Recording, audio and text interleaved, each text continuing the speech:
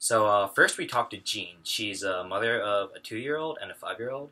and she comes here weekly because the older one is taking a science class here. She likes that there's enough to do for the 2-year-old to be occupied during that time, and the fact that there is no entrance fee.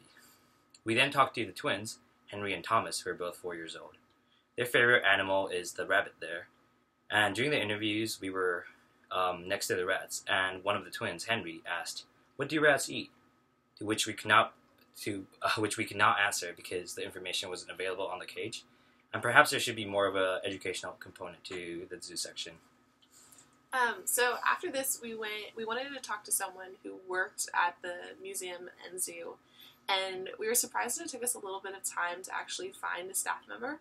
but we were delighted when we got to talk with Inez, who is one of the employees who's been there for 17 years, and she's been able to see the exhibits not only grow in quality and complexity, but also quantity.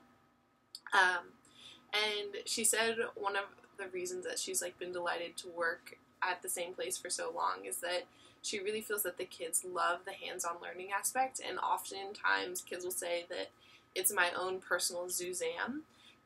which makes her really happy, and she talks about just loving to come to work every day.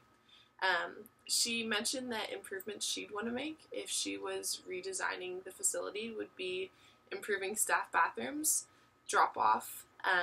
being able to close off certain exhibits while keeping the rest of the museum open,